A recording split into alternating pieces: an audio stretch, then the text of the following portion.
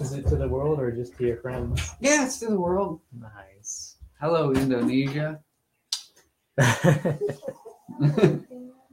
Mexico. Yeah. Mexico. Yeah, you didn't make a Facebook Live for me. Oh, yeah. I got a computer and everything. So now, when we go Facebook Live to the world, it's a really bad time to go tripping. Sorry. That's true. Oh, I'm first, huh? Yeah, you're first. We're Now, in Genesis 43. And we can't take comments. Sorry. Oh, that's where the camera's at. Ready? Yeah. Now the famine was still severe in the land. So when they had eaten all the grain they had brought from Egypt, their father said to them, "Go back and buy us a little more food." but Judah said to him,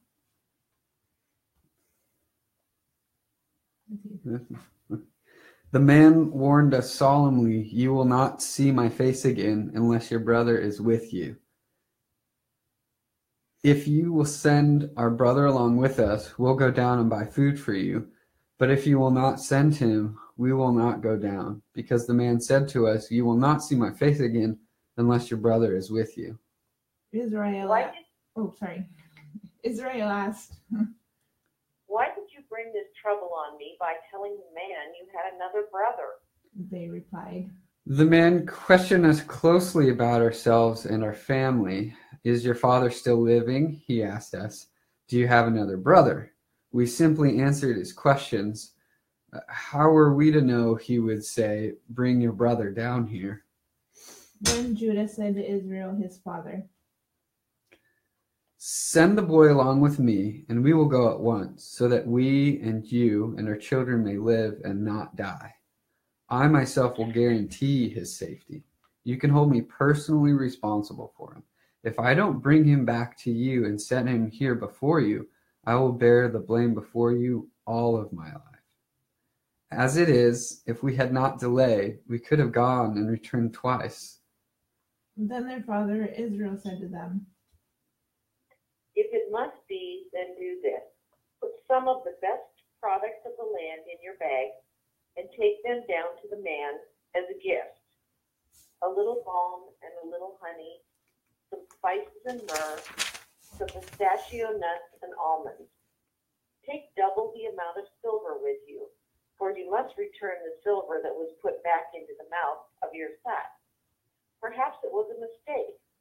Take your brother also and go back to the man at once. And may God Almighty grant you mercy before the man, so that he will let your older brother and Benjamin come back with you.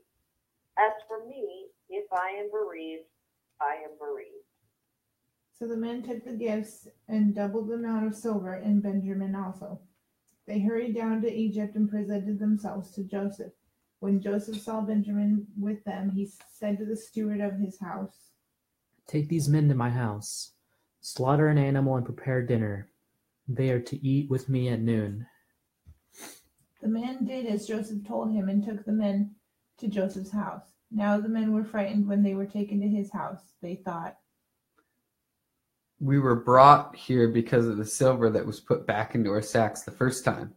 He wants to attack us and overpower us and seize us as slaves and take our donkeys." So they went up to Joseph's steward and spoke to him at the entrance to the house. "Please, sir," They said, "we came down here the first time to buy food. But at the place where we stopped for the night, we opened our sacks and each of us found his silver, the exact weight, in the mouth of his sack. So we have brought it back with us. We have also brought additional silver with us to buy food. We don't know who put our silver in our sacks." What does that mean? Mhm. It's all right. he said, Don't be afraid. Your God, the God of your father, has given you treasure in your sacks. I received your silver. Then he brought Simeon out to them. The steward took the men into Joseph's house. They gave them water to wash their feet and provided fodder for their donkeys. They prepared their gifts for Joseph's arrival at noon, because they had heard that they were to eat there. When Joseph came home, they presented to him the gifts they had brought into the house, and they bowed down before him to the ground. He asked them how they were, and then he said, "How is your aged father you told me about? Is he still living?" They replied, Your servant, our father, is still alive and well. and they bowed low to pay him honor. As he looked about and saw his brother Benjamin, his own mother's son, he asked, "Is this your youngest brother, the one you told me about?" and he said, "God be gracious to you, my son." Deeply moved at the sight of his brother, Joseph hurried out and looked for a place to weep. He went into his private room and wept there. After he had washed his face, he came out and, controlling himself, said, "Serve the food." They served him by himself, the brothers by themselves, and the Egyptians who ate with them by themselves, because the Egyptians could not eat with Hebrews, for that is detestable to Egyptians. The men had been seated before him in the order of their ages, from the firstborn to the youngest, and they looked at each other in astonishment. When portions were served to them from Joseph's table, Benjamin's portion was 5 times as much as anyone else's, so they feasted and drank freely with him. Let me keep going. Sure. Now Joseph gave these instructions to the steward of his house. Fill the men's... sorry, go ahead. That's Joseph. "Fill the men's sacks with as much food as they can carry, and put each man's silver in the mouth of his sack. Then put my cup, the silver one, in the mouth of the youngest one's sack, along with the silver for his grain." And he did as Joseph said. As morning dawned, the men were sent on their way with their donkeys. They had not gone far from the city when Joseph said to his steward, "Go after those men at once, and when you catch up with them, say to them, 'Why have you repaid good with evil?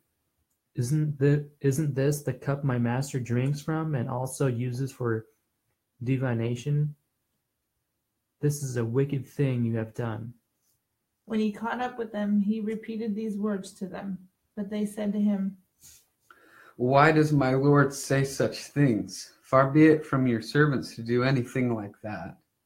We even brought back to you from the land of Canaan the silver we found inside the mouths of our sacks. So why would we steal silver or gold from your master's house? If any of your servants is found to have it, he will die. The rest of us will become my Lord's slaves. Is that me? Mm-hmm. "Very well then," he said. "let it be as you say. Whoever is found to have it will become my slave. The rest of you will be free from blame." Each of them quickly lowered his sack to the ground and opened it. Then the steward proceeded to search, beginning with the oldest and ending with the youngest. And the cup was found in Benjamin's sack. At this, they tore their clothes.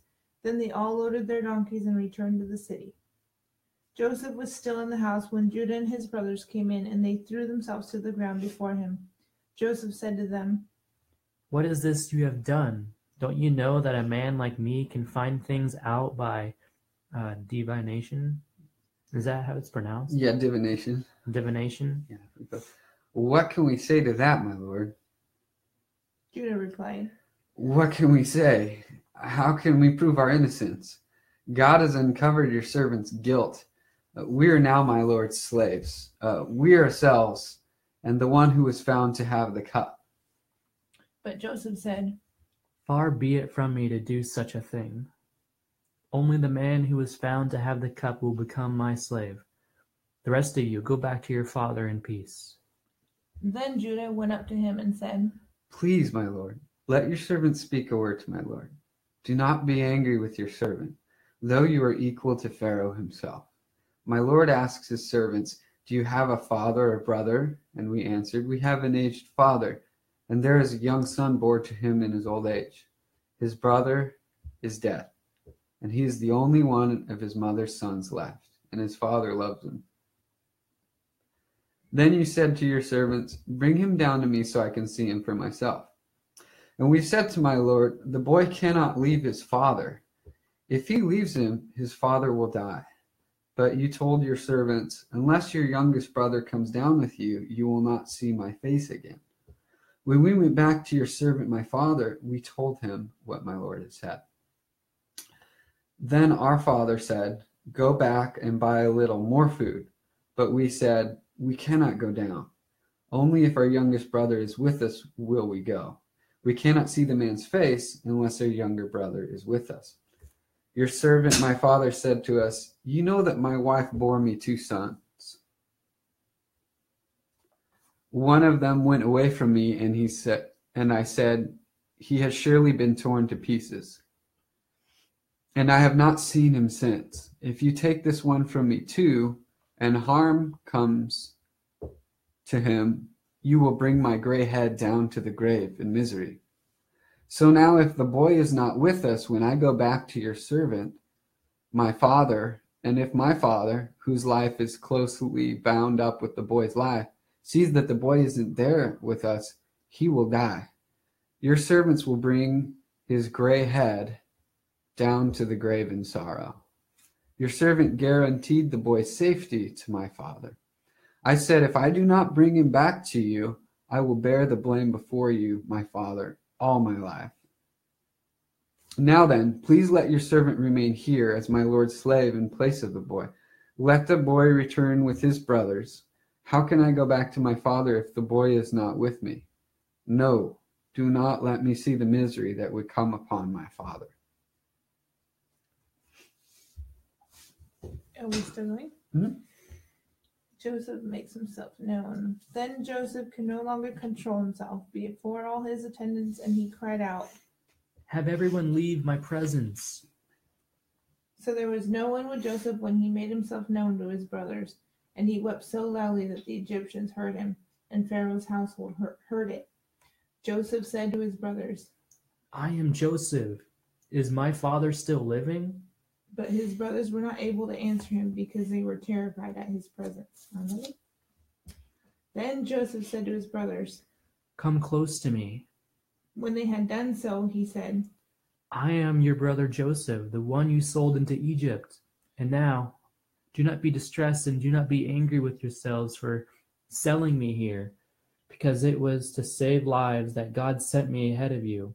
For 2 years now, there has been famine in the land, and for the next 5 years there will not be plowing and reaping.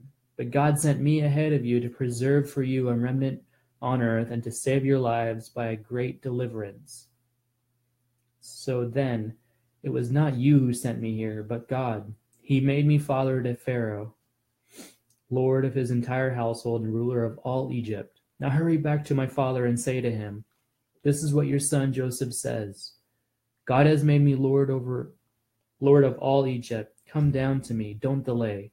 You shall live in the region of Goshen and be near me, you, your children and your grandchildren, your flocks and herds, and all you have. I will provide for you there, because 5 years of famine are still to come. Otherwise, you and your household and all who belong to you will become destitute. You can see for yourselves, and so can my brother Benjamin, that it is really I who am speaking to you.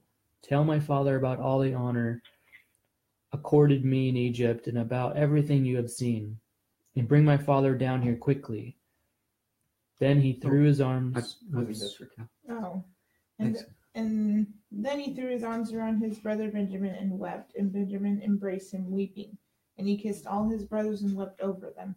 Afterward his brothers talked with him. When the news reached Pharaoh's palace that Joseph's brothers had come, Pharaoh and all his officials were pleased. Pharaoh said to Joseph, oh, there's Pharaoh. Mom, do you want to be the Pharaoh? Yeah, it's a character. Sure. Tell your brothers, do this, load your animals and return to the land of Canaan, and bring your father and your family back to me. I will give you the best of the land of Egypt, and you can enjoy the fat of the land. You are also directed to tell them, do this, take some carts from Egypt for your children and your wife, and get your father and come. Never mind about your belongings, because the best of all Egypt will be yours. So the sons of Israel did this. Joseph gave them carts as Pharaoh had commanded, and he also gave them provisions for their journey. To each of them he gave new clothing, but to Benjamin he gave 300 shekels of silver and 5 sets of clothes.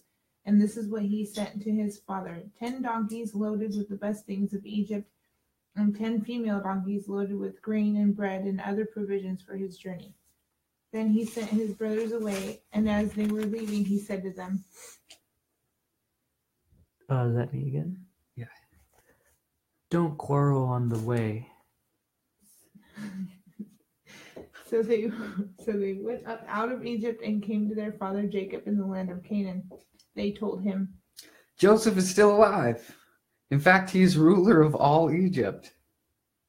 Jacob was stunned. He did not believe them, but when they told him everything Joseph had said to them, then when he saw the carts Joseph had sent to carry him back, the spirit of their father Jacob revived, and Israel said, I'm convinced my son Joseph is still alive. I will go and see him before I die. Shall we continue? Sure. So Israel set out with all that was his, and when he reached Beersheba, he offered sacrifices to the God of his father Isaac. And God spoke to Israel in a vision at night and said, "Service be God." Jacob, Jacob. Oops. Here I am. He replied, I am God, the God of your father. he said, Do not be afraid to go down to Egypt, for I will make you into a great nation there. I will go down to Egypt with you, and I will surely bring you back again. And Joseph's own hand will close your eyes. Then Jacob left Beersheba, and Israel's sons took their father Jacob and their children and their wives in the carts that Pharaoh had sent to transport him. They also took with them their livestock and the possessions they had acquired in Canaan, and Jacob and all his offspring went to Egypt. He took with him to Egypt his sons and grandsons and his daughters and granddaughters, all his offspring. These are the names of the sons of Israel, Jacob and his descendants, who went to Egypt. Reuben, the firstborn of Jacob, the sons of Reuben. We don't. Oh, We yeah. might just read the 12 tribes of Israel for time's sake. You want me to read them? Yeah. Okay, Reuben, the firstborn of Jacob, the sons of Reuben, Hanok, Palu, Hezron, and Carmi. The sons of Simeon, Jemuel, Jamin, Ohad, Jachin, Zohar, and Shaul, the son of a Canaanite woman. The sons of Levi, Gershon, Kohath, and Merari. The sons of Judah, Onan, Shelah, Perez, and Zerah, but Er and Onan had died in the land of Canaan. The sons of Perez, Hezron and Hamul. The sons of Issachar, Tola, Pua, Jashub, and Shimron. The sons of Zebulun, Sered, Elon, and Jaleel. These were the sons of Leah born to Jacob in Paddan Aram, besides his daughter Dinah. These sons and daughters of his were 33 in all. The sons of Gad, Zephon, Haggai, Shuni, Esbon, Eri, Eridai, and Ereli. The sons of Asher, Imnah, Ishva, Ishvi, and Beriah. Their sister was Sarah. The sons of Beriah, Heber, and Malchiel. These were the children born to Jacob by Zilpah, whom Laban had given to his daughter Leah, 16 in all.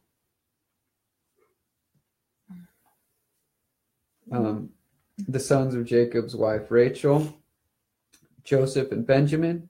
In Egypt, Manasseh and Ephraim were born to Joseph by Asenath, daughter of Potiphera, priest of On. The sons of Benjamin, Bela, Becher, Eshbel, Gera, Naaman, Ehi, Rosh, Mupim, Huppim, and Ard. These were the sons of Rachel who were born to Jacob, 14 in all. The sons of Dan, Hushim. The sons of Naphtali, Jaziel, Guni, Jezer, and Shillem. These were the sons born to Jacob by Bilhah, whom Laban had given to his daughter Rachel, 7 in all. Thank you. Yeah. All those who went to Egypt with Jacob, those who were his direct descendants, not counting his sons' wives, numbered 66 persons. With the 2 sons who had been born to Joseph in Egypt, the members of Jacob's family which went to Egypt were 70 in all. Now Jacob sent Judah ahead of him to Joseph to get directions to Goshen. When they arrived in the region of Goshen, Joseph had his chariot made ready and went to Goshen to meet his father Israel.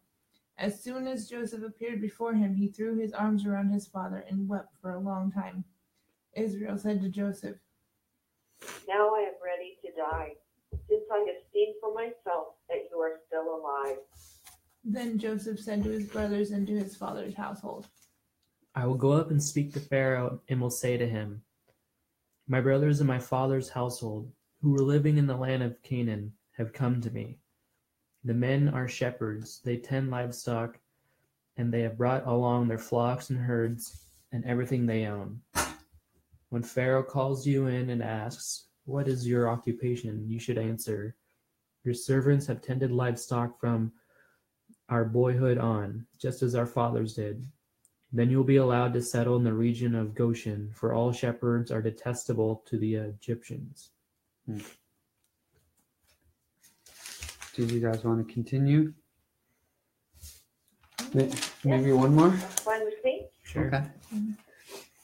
Joseph went and told Pharaoh, My father and brothers, with their flocks and herds and everything they own, have come from the land of Canaan and are now in Goshen.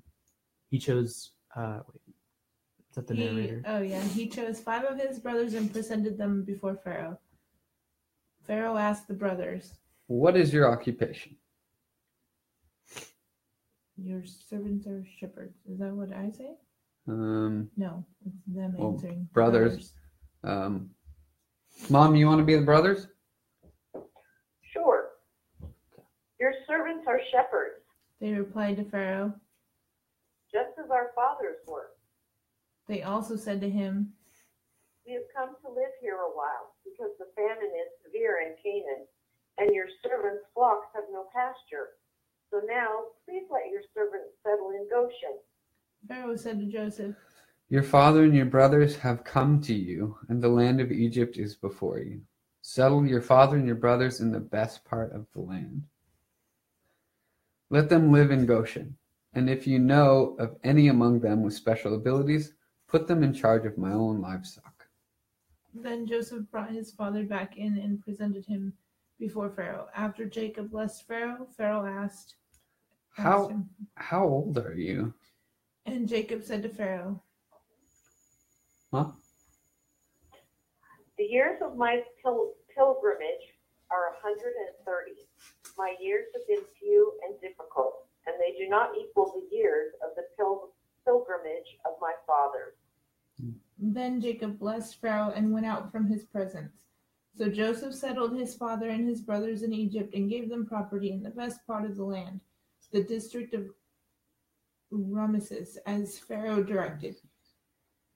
Did I say it right? Yeah, I think Ramesses. Ramesses. Whatever. Yeah. Joseph also provided his father and his brothers and all his father's household with food according to the number of their children. That actually is a really good place to stop. Okay. So let's we can actually finish up the rest of Genesis next time in 2 weeks. My nose is dripping. I've been holding in a sneeze for a while. Yeah, brother. No, thank you. Got your back. Well, let's check Facebook Live and see if anybody has any questions or any comments. Christophe Wade. What's up, brother? Oh, waving back.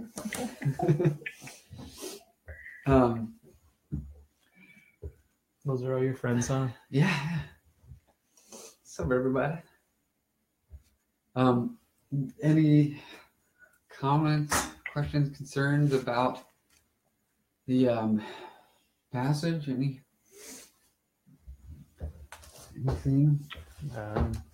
My favorite part is when Joseph breaks down, and then he tells his brothers, Yeah. The true purpose of why everything happened, and it was so that he could go ahead of them and give them the food and the land so they don't die off in the famine. Yeah. Yeah, that was good. That's my favorite part too, because it reminds me all the time that God, even when there is evil things that are planned against us, God's purposes for our lives are for good, and His purpose and plans are always above and beyond any human's plan for us. Yeah. That is not good. Yeah. Yeah, it definitely gives weight to the whole do not be discouraged, do not be afraid, for I'm with you wherever you go. Mm-hmm.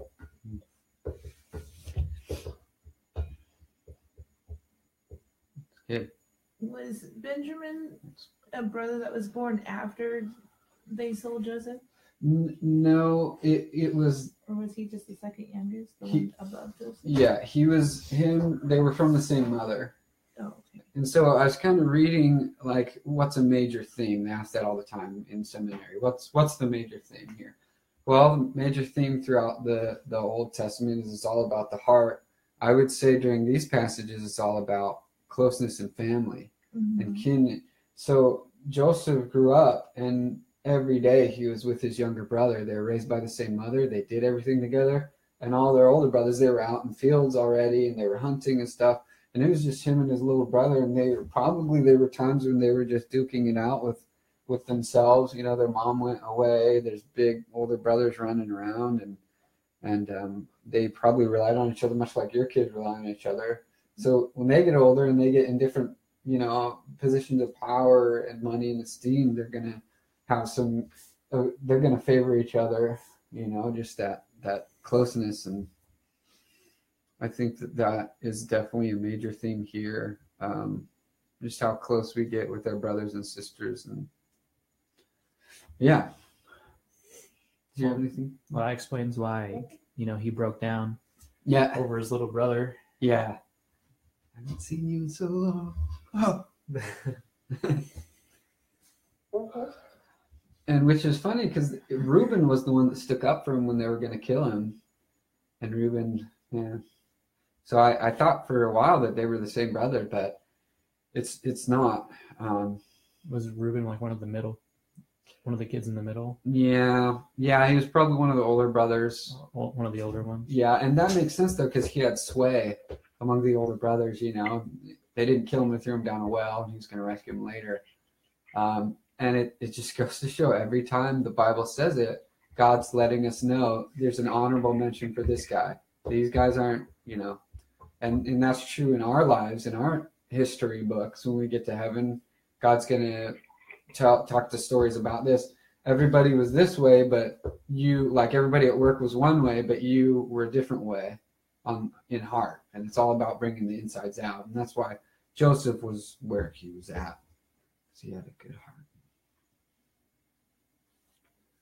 God bless that. So Reuben had a good heart too.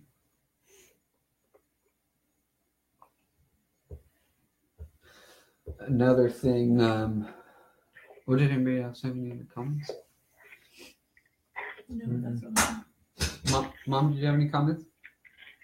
No, I was just thinking of a Bible verse. I know the plans that I have for you, plan to prosper you, and I can't remember where it's at. Jeremiah 29. You got it, Rebecca? Jeremiah 29:11. Right? Yeah. Yeah. For I know the plans I have for you, declares the Lord, plans to prosper you, not to harm you, plans to give you a hope in the future. And this was after Israel messed up and went into exile. Going into exile. I feel like that every day. What's up, Mom? Oh, I was just going to say, so that to me really relates to this part of the Bible, even though it's in a different time period, because I see God's plan and purpose was to prosper the line of Israel. Yeah. Okay, I gotta say it. you reminded me of something that I've been wanting to say, Chris. It's funny. I pulled up the map, and we're about to go into Exodus, and so God's plan is to take Abraham. Remember when God called Abraham out from Egypt? And I was thinking a modern day example. Well, Egypt is like New York, and God is calling. Imagine God calling one person out of New York and going, "I'm going to make you the ideal nation for all other nations, and New York is going to serve you."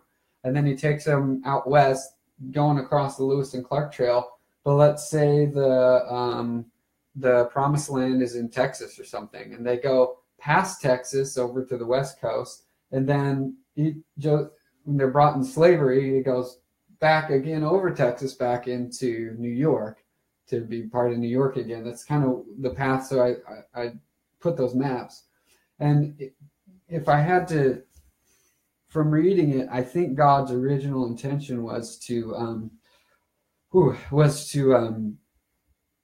put Abraham through Israel. He had him cross over from Egypt, but then it's just like every time Israel messes up and they're in exile, they mess up and suddenly they're back under the rule of a bigger nation. So all the brothers that get murder in their heart, except for two of them, they were righteous, and God's like, well, I'm going to take you back to teach you a lesson. I'm going to put you back. We're going to cross the promised land, Israel, again. We're going to put you in the Nile Delta, which is in Egypt. It's the most prosperous part in Egypt on the east side. And that's where we get the setup for the Exodus, because they stay in Egypt. But God's original plan was to keep them away from Egypt and have them their own nation and settle. And one thing we learned in geography class, that fertile soil determines population growth more than anything else. And so here in the Willamette Valley, we have really fertile soil. So it's just going to boom, and explode. But out in arid places, they just don't. And Japan's a weird exception, but weird in a good way. So that was God's original plan, but they messed up and they go back under slavery of Egypt, and there's a remnant, and Joseph is the remnant, and he's the righteous person that's called. And we see this throughout the rest of the time. Moses, they turn away with the golden calf. There's a remnant of people that survive. God takes Joshua through the promised land and things like that. So they're missing their call because of sin. And every time we sin, we miss an opportunity to do good. We're always trying to do as good as we can. But it's God really does have good and awesome plans for us. And I think the key is when we're not perfect, we put that behind us and we just go forward from where we're at. They did the best they could in Egypt, and then they thrived. And then we get to see a couple hundred years later, Satan uses that against them. Right now they have a really good Pharaoh. And then the Pharaoh's stoked that they're there, comes with welcome arms, is the most powerful person in the world, gender aside, and they're good and they're getting along. But eventually Satan's working on that big nation, trying to get that nation to press Israel. He knows that Israel is God's chosen nation, so he's trying to wipe them out early, just like all the good stories. There's a prophecy of a son being born. Let's kill everybody in the land. And even when Christ came, they tried to kill everybody in the land of Christ. That Herod.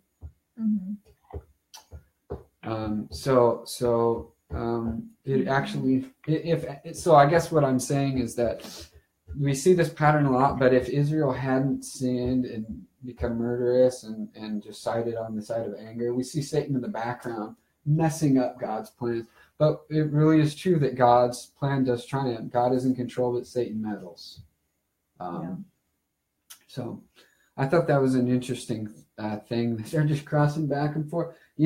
Moses is like, all right, we're going to go Exodus. We're going to go where? And God's like, to Israel. He's like, we crossed that place twice in our ancestry. What? And God's like, yeah, I was just done the right thing the first time. Do it again. Yeah. But they can get the wandering through the desert. which you will lead us through next time. Mhm. Oh, I'm excited. yeah, it's gonna be awesome. We only have 3 more chapters. It kind of another thing to recognize is that God follows family lines, and the most righteous person kind of takes up the family heroics, does the great things for God. And in the same way in our lives, we take up our family's call. We take, my mom and my dad and everyone in my family, they've supported me my whole life, and they put their hopes on me. And the reason we have our older generation putting their hopes on us is because, we're going to go carry on and do awesome things for God, and rightfully so. And God will bless us when our hearts are right, and He will correct us, sometimes harshly, when we're wrong. But it's good to keep courage and make use of everybody's hope by keeping hope in hard times. Mm-hmm. I think that kind of encouraged me through the last couple of years that were hard in life. I kept hope because others are putting their hope in me, and if I can take heart, I should. And that's a lot. That's a mouthful. We spend this long thinking about it, get it all built up, and I got a sermon. I'll get out my soapbox. I think for me individually, it's just good to know that even if I am wandering and maybe backtracking in my life, and I could be someplace different, or I could have made it better, but for choices that I've made along the way, that God still has a purpose and a plan for me, and it is for good. Oh, yeah. And nothing is going to thwart His plans for me, not even me. Yeah. Yeah. So I have a reason to hope and keep going. Yeah. Because God has good things in store for me. Yeah, and I think that also adds to Mom not trying to be perfect. It's not that we can be the Messiah, the perfect Messiah, but instead we rely back on Christ, and He makes up for the weaknesses. And so it's kind of like Rich Mullins' song, if I stand, let me stand on the promise that you will carry me through. If I can't, let me fall on the grace which brought me to you. Let me fall on Christ. He was the perfect Redeemer, and we, through Him, we come back to God. Mm-hmm. It's a lot harder to do, though, when you're going for holiness and you're so far away. Yeah. Well, I think if it wasn't for Christ and His grace, there wouldn't be anything anyway. Yeah. We will never be perfect. Right. Yeah. Try as you might, you will never be perfect. Mm-hmm. If you were, there would be no reason for Christ. Yeah. Christ got some competition. That's something my dad always tells me. Yeah. Like your mom was just saying. Good, wise. You're wise, Mom. Wise. Well, if nobody else has any comments, we can pray and close. And finish. So, does anybody want to close? Darren's I turn. will. Oh, your mom's turn. Oh, off the hook. Thank you. Good, You Mom. want me to go ahead? Yeah, go ahead. Okay. Dear Heavenly Father, I just thank you for your word and for your wisdom, and most of all for your grace. Father, I thank you for Jesus Christ, who died for us to take away our sins, so that one day we can live in heaven with you. I just thank you that you sustain us, that you heal us, that you teach us, that you are with us always, that you never abandon us, that you are our strength and our courage. Father, I just thank you for the time that we have, that we can gather together. I thank you for friendships that we're making, and for words that we're sharing that will encourage us throughout our lives and through this next time until we meet again. I thank you for I lift up the people that can't be with us today, that you will watch over them and keep them safe and let them know how very near they are, you are to them, and how very much you love them. Yeah. And all this I ask and thank you in Jesus' name, amen. Amen. Amen. And God bless America. We need it. Yeah. I called it America yesterday. It's like America. America. Thank you, God, for America. Bye, Facebook. Was it you that said